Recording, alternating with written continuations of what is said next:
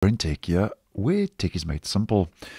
So earlier this year in June, I posted a video where in Edge Canary, which is the preview version of the browser, Microsoft was testing a full black background for the tab strip, the toolbar, vertical tabs, and the sidebar in the desktop browser, which, as I mentioned in late June, was rolling out to the stable version of Edge, which back then was version 114. We are currently sitting on version 115, very soon to be upgraded to version 116.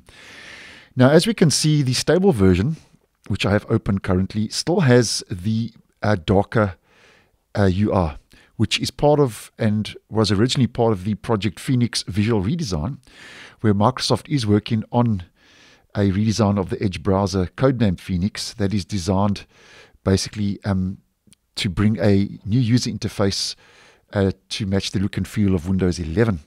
Now it seems that Microsoft may be having a change of heart when it comes to the so-called much darker UI that is available in the stable version, because in an overnight update to Edge Canary in my region on both my devices in Edge Canary, we can see that Microsoft now has reverted almost back to the original default dark theme of the browser, which is a much darker gray instead of a almost black.